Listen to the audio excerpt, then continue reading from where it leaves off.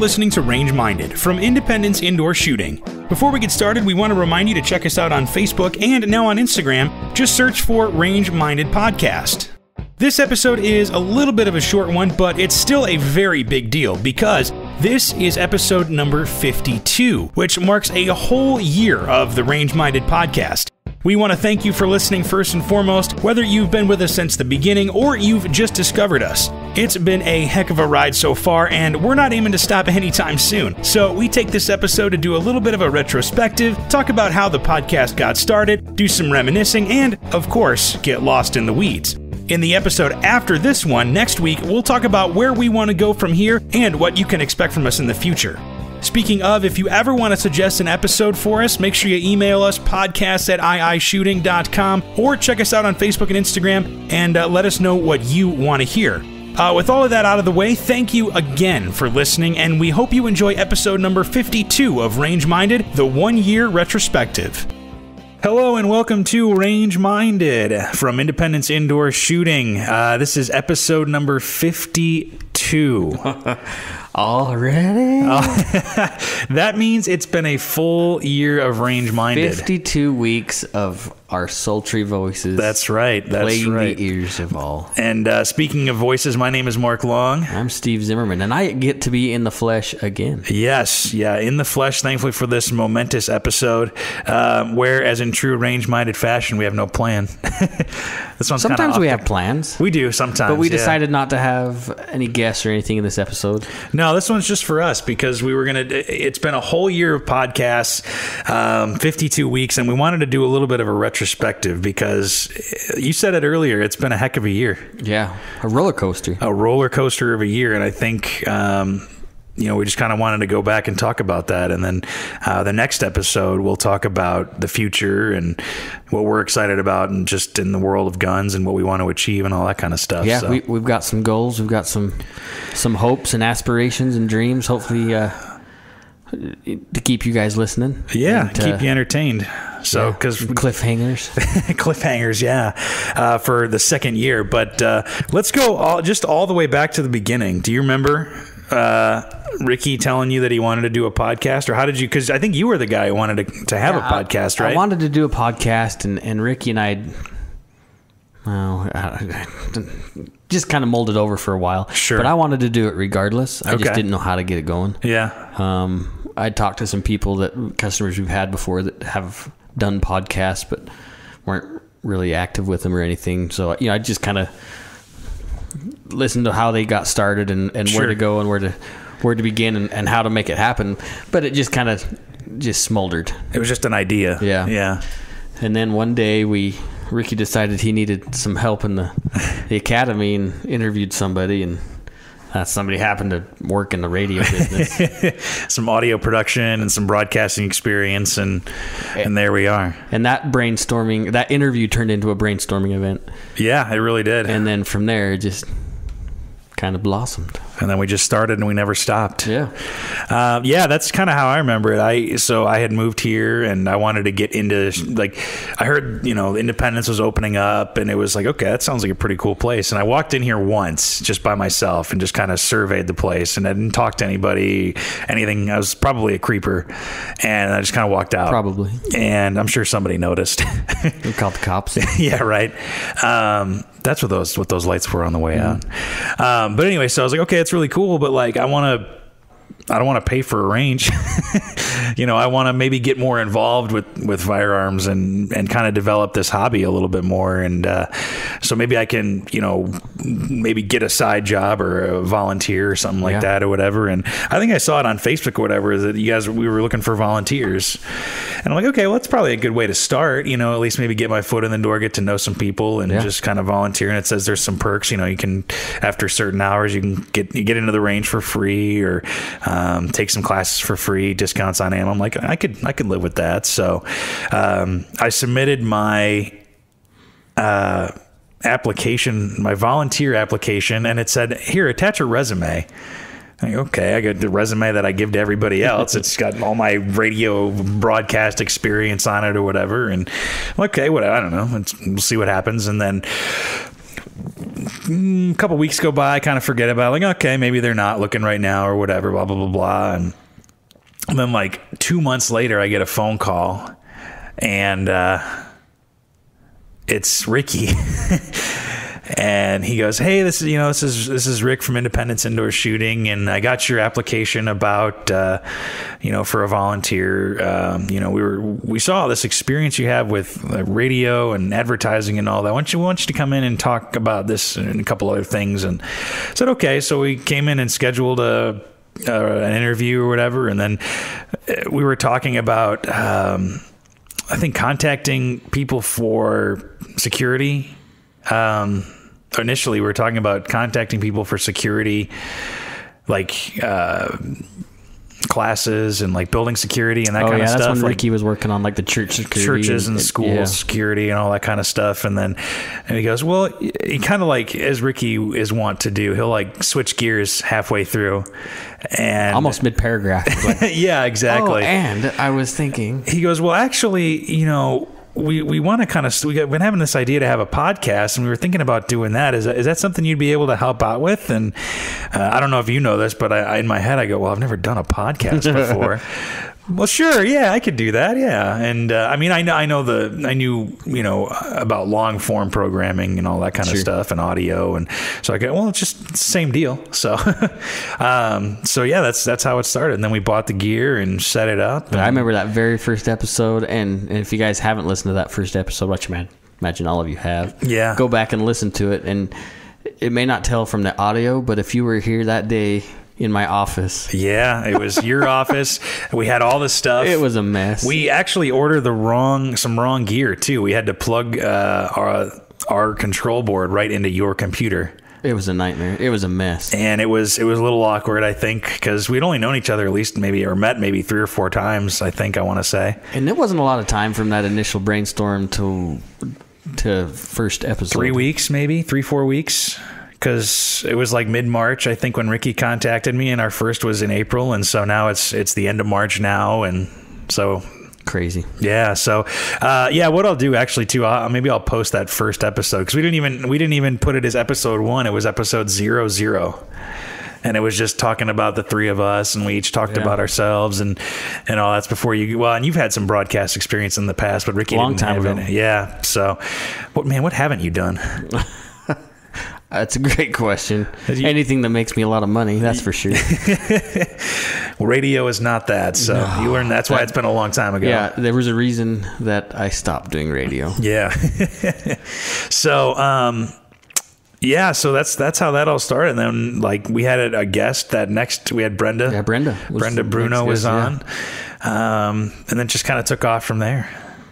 Gosh, it's crazy. So it's been a wild ride. I mean, I feel like I've learned more about firearms in this last year than I have, and not only learned more, but gotten more comfortable and confident with firearms than in the previous 4 or 5 years that I got into the hobby. Well, the other nice thing was about having you jump on board is you spent a lot of time with independent women, and so it's given you a lot of field practice, I guess. You're there helping people hands-on now, which is awesome. And that when I was doing that kind of stuff, when I was in the range every day, all day, my people skills improved. Sure. But it also, downtimes I could go shoot on the range. Yeah. When I was management, no time to do It's a different story. But it's different when you're in the range helping people. And it's to me, it's awesome. That's the fulfilling part to me with it is, is being able to get people more comfortable with firearms and more confident with them, and helping people with malfunctions or something like that, or things don't work. And it's nice being able to teach. Very much so. Even just simple stuff. Just basic operations of stuff, and just little tidbits here or there that you only learn really by shooting. And then, I started RSOing with classes because Ricky was like, hey, let's get you, I think you both were, let's get you as an RSO and get some kind of field experience, like you said. And I was, I don't know if I told you, I was nervous for that class. Were you? Yeah, a little bit. I don't know why, because I didn't know you guys that well. And I'm like, okay, is this going to be like really hard? Yeah, we just kind of dumped you in there. Says, hey, come on. Well, and that's most anything I get into extracurricularly, that's usually just jump, both feet right in and just go for it. But yeah, I thought, oh man, this is going to be 8 hours. It's going to be like a big deal thing. Like this is a lot of responsibility as an RSO. And it is a lot of, I chuckle, not to diminish the responsibility, but it's important to be observant, but it's not a huge deal. I don't know how to say it without diminishing what it sounds like. Once you get the hang of it, it's a steep learning curve, I think, at first, but once you get the hang of it, you know what to look for. Yeah. And once you know what to look for, it gets easier. Oh, yeah. 100%. Yeah. I mean, things can happen pretty quick. But like I said, if you know what to look for, it's like defensive driving. If you know that somebody's probably going to pull out in front of you or cut you off or whatever, you can expect that and act before something crazy happens. It's true. You know, I think I've said it on here before. I could always tell, you know, what shooters were going to be the problem shooters and who I was going to spend a lot more time closer to. Yep. And I started RSOing with classes. So I had, you know, Bill's classes, like the beginning pistol, basic pistol, and the intermediate pistol and CCW stuff. And, that taught me a lot real fast about who to watch. And 9 out of the 10 people usually, because there may be 10 to 12 to 14 people in each class, and 90%, 95% of the people were just fine. There's usually 1 or 2 people where it's just like, you got to keep your eyes on them. Yeah. You know, and like I said, I've said it before, but Jessica and Sarah have the independent women. They're dialed in. They know what they're doing now. And, you know, you still got to watch them to make sure, but it's a lot easier to watch them and to RSO them. So the other thing is a lot of those ladies haven't shot much until they got involved in the organization, and because they're having top-notch training from the beginning, there's no bad habits. Yeah, you start good habits from the ground up, which is cool. So that's the difference of going with independent women compared to just general pop coming into the range, and that is the frustrating part. Yeah, and it's normally the people that are overconfident without the experience to back it up. Yeah, or just complacency. I don't know the best way to put it without offending maybe a few groups, but there's some people that carry guns so often that they get complacent. They don't think about it. Yeah. So that's been kind of interesting to see. But yeah, jumping into the RSO class. But after a couple hours of the RSO class, I was like, okay, I think I can get the hang of this. Yeah. And these guys are all good guys. And that's really because I will say that going into a gun store where you don't know anybody can be kind of intimidating. But once you get to know people, I mean, everybody's so friendly. You know what I mean? And especially here, maybe this is just a special place, but yeah, you know, everybody here is super friendly, and as long as you say you don't know something, as long as you're willing to admit what you don't know, you know, people will teach you, they'll help you. You know, you ask for help, they'll give it to you, you know, times 10, and you really do build a community here, you know. So that's been another interesting thing too, is being able to get to know more people in the gun and firearms community and the defensive community. A lot of good people, man. A lot of good people. Yeah. You know, you say I've worked a lot of different places. I have worked a lot of different places, and actually a pretty vast array of industry. Like I've done more things than I don't know. I'm kind of a job hop, I guess. But the firearms industry is a whole different family than anybody else, and it really does feel that way. You know, I spent some time at SHOT Show. I've talked to, you know, a lot of the manufacturers here in the Valley. They're just a different breed of people, and they're good people. They really are, yeah. You get some snobs, you get some of the people that are internet sensations or whatever, and that is definitely not a representation of what the group really is like.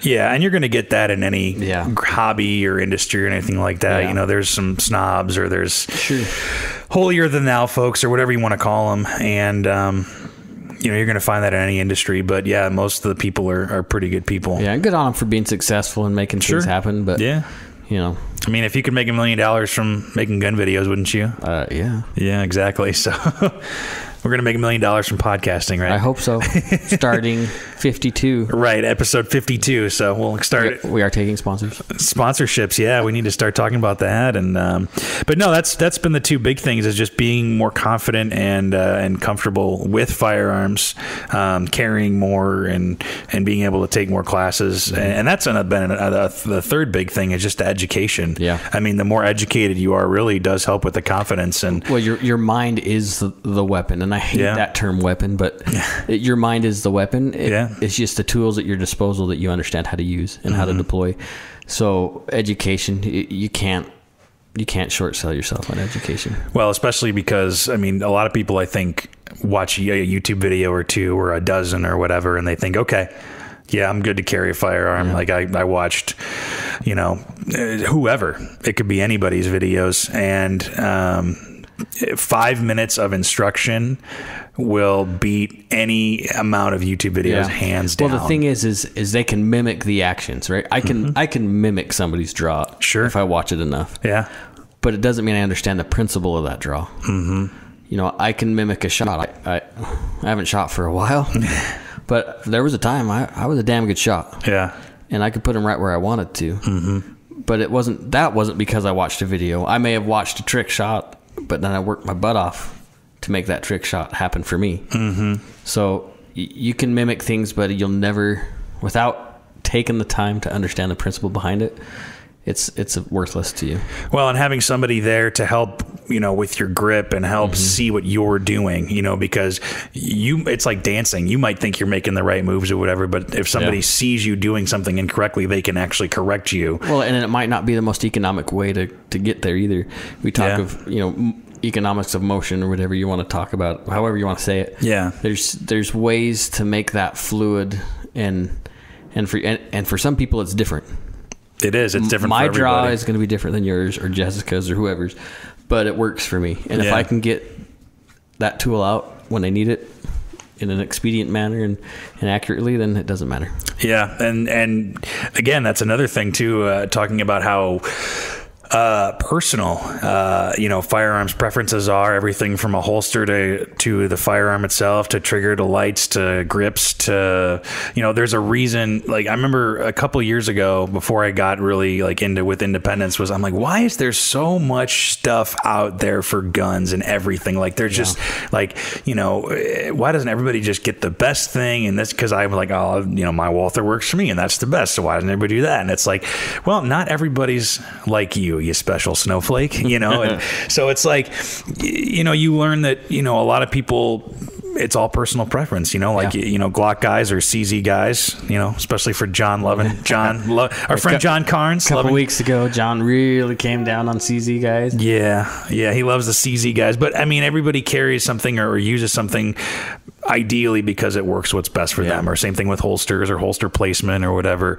And just talking to people, and that can shoot light years better than me, John being another example of that, or Ben or whoever, they carry different ways or whatever, and that's what works for them, and so you really learn that there is all that variety for good reason, because there's that many different kinds of people, and you have to pick what works for you. And I think it really shows that the market for firearms isn't dead. Right? Oh, not by a long shot. If it was saturated, or if people had no desire, if firearms were so bad, then there wouldn't be all these new guns. There wouldn't be such a variety. It wouldn't be as deep as it is. So if you feel like you're losing confidence about the Second Amendment, maybe hang on a little longer. Is that positivity I hear coming from you, Steve? Well, it's not. Are we turning over a new leaf in our second year of podcasting? I hope I'm wrong. I hope I'm wrong. Not on the positive side. Not about that. But, if you've listened to the podcast long enough, you know that I have a feeling about the Constitution and where it's headed. But I hope I'm wrong. I hope you're wrong too. But for the best reasons. Yeah. I don't know. I think as a younger person in my generation, and my contemporaries, at least the people that I've talked to, I've never talked to somebody who's so averse about guns, and maybe that's just the people I surround myself with. And I support anybody that they want to, what they want to say about guns and anything like that. Freedom of speech, obviously. And well, I think it's good to have an open dialogue anyways, because I might learn something from a super anti-gun argument. I might learn something I didn't know. And I wish more people had conversation. I wish they really sat down and communicated instead of just barking out talking points. And both sides are guilty, and we've talked about that before. I think a lot of, despite what you see in the news, I think that might be even a vocal minority.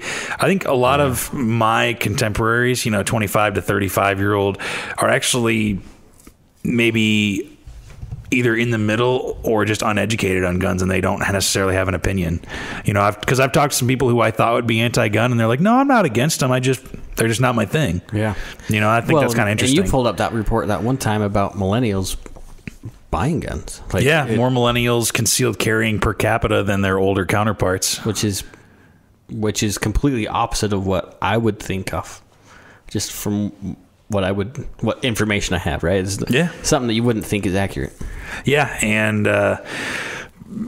people just buying more guns too. But less violence happening. The world still is kind of a scary place, and you're responsible for your own safety. But we did that episode on the FBI statistics, about how there's not as many mass shootings as you'd think, and that 20% of them were stopped by a concealed carrier, whether they fired any shots or not, even just pulling out a firearm and as a defensive gun use, Yeah. And we've talked about that how many times too, I had to throw that out on Facebook argument the other day. Oh, really? Yeah, that almost 3,000 times a day they're used. And I says, if you don't believe me, Google CDC defensive gun use. Because that also, I think they add police defensive gun uses right in there, and that's the thing too, is that they're talking about this on Joe Rogan. Had somebody on there talking about guns a while ago, and he was talking about how you can add the numbers to make things sound worse than they are, talking about gun violence and all that, where there's 30,000 gun deaths a year or whatever. But, when you factor in, suicides, that takes out a sizable chunk. 60%. Yeah. And then you take out gang violence or police involved shootings or something like that, and the number is even smaller, so it's just interesting that, in this day and age where there's more information than ever, that information can get skewed, and people just take it as... It's amazing that nobody fact checks it. Yeah, they just take it as gospel. And there's probably a few. There's probably a few people that are like, well, is that true? Let me look it up. But for the most part, it's, no, my guy said it. My team said it, so it must be true. Yeah, or they just share the headline on Facebook, and that's it, So, and that's one of the goals that we started with this podcast, was being able to educate people and dispel myths and make people more comfortable with guns. And, I think we've done that. I hope we've done that in a small part. Yeah, I hope so too. And, I've talked to people. We've had a few people on the show that have never shot guns before. Yeah, my aunt never shot an AR, and she came on and shot an AR. And that was awesome. And she even shot the full auto MP5, which was pretty killer. Yeah, poor choice of words, but pretty cool. And we've talked about maybe one day it will happen. We'll be able to get maybe some BSU students that are kind of not gun friendly, where maybe we can get them into the range and they can spend some time behind the gun and really contemplate the news that they see. Yeah. Yeah, we... Yeah. Did I say BYU or Boise State? No, you said BSU. Okay.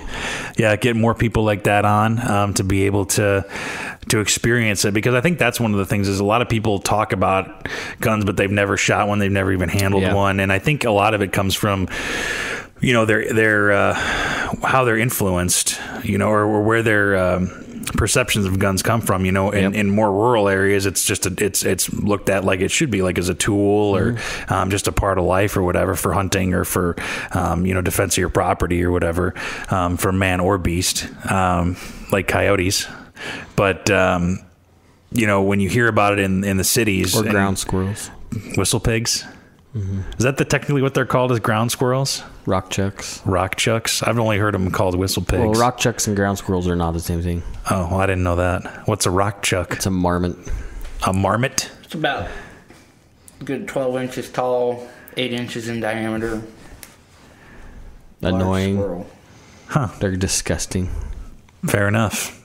Nice marmot. It's a good movie right there, if you can catch that one. Anyway. Groundhog Day? No, Big Lebowski. Oh, man, I've only seen parts of that movie. Oh, man, you're missing out. The dude. The dude abides. But no, when you grow up in cities and you see in the news all the violence that happens, and either gang violence or shootings or whatever, then you automatically associate guns as with bad, being bad. And I think that's where that's that what influence. you're exposed to. Yeah, that's all you're going to see. And that's the only thing you ever hear. And, I will say John brought up an interesting point when we interviewed him a couple weeks ago about how a lot of people say they don't like guns, they're anti-gun, but they'll go see action movies or war movies or whatever where guns are central to the theme. Well, the actors are the same way too, like Mark Wahlberg and those guys. They're Danny Glover. Yeah, who was in some great. Damon. Matt Damon's another Matt Damon, big one. yeah. Ben contributed over there from the corner. Yeah, Ben's in the peanut gallery hanging out. Robert Redford. Oh, he's gross. But they make millions of dollars. Liam Neeson. Oh. He's anti-gun? Oh, my gosh, yes. Really? Yeah, screw that guy. I just don't understand that. Thankfully Keanu Reeves is good with guns. Keanu Reeves. And pro-gun as well, for that matter. Yeah. He's an interesting guy.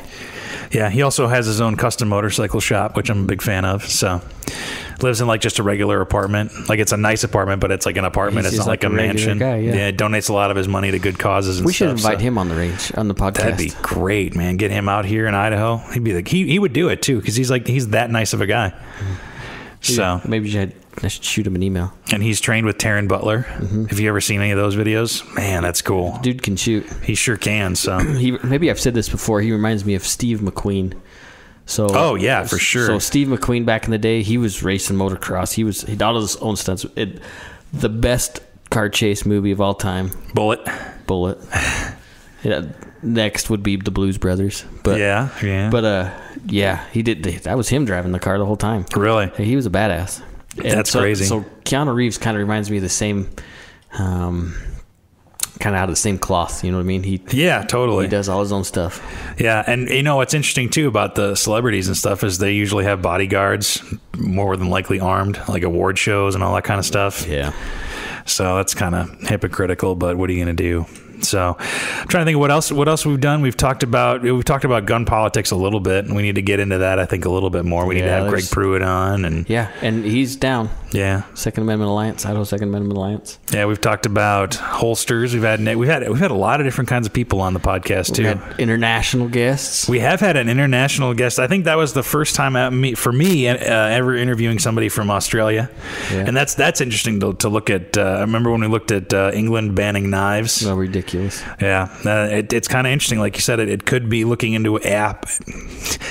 App. Welcome to the Northwest. It could be like looking into a possible future, a dystopian future of the U.S., but it can happen. Australia's been going the last few months, had some really interesting things happen with their gun politics, at least looking from the American point of view. Oh, really? So they've had a lot of extremely violent crime lately. That's unfortunate. And it never stopped from 97 on anyways. It was on the rise. Well, actually it was on the decrease. The gun ban worked. Not really. That was the trend anyways. Sure. But the gun movement is catching some traction. In fact, I just last week or so, there's a range coming in New South Wales. Really? And the government is helping fund it. Wow. So that's crazy. It's kind of cool. Yeah, I remember when we did interview Aussie Chris, he was talking about how things have gotten a little more into the pro-gun favor a little bit lately. More guns now than before the ban. Yeah, more guns now than before the ban, and they're allowed a little more, I think, leniency. There's still some... No semi-automatics, and there's still a lot of rules. Ridiculous. And the handguns have to be kept at the club and all that kind of stuff. Your ammo has to be locked in the safe in a separate lockbox. Right, and they can come check your safe at any time, which I think is crazy. Unlawful search and seizure, anybody? But hey... different country, not in their constitution. Different country. Like we pointed out, it's a privilege, not a right. There. Yeah. I mean, we've also talked about women shooters, and we've had Sarah in. We need to get Jessica in and talk about that. And Brenda. Brenda still competes, I think, doesn't she? Still the competitions. I think so. She's a good shooter, a great shooter.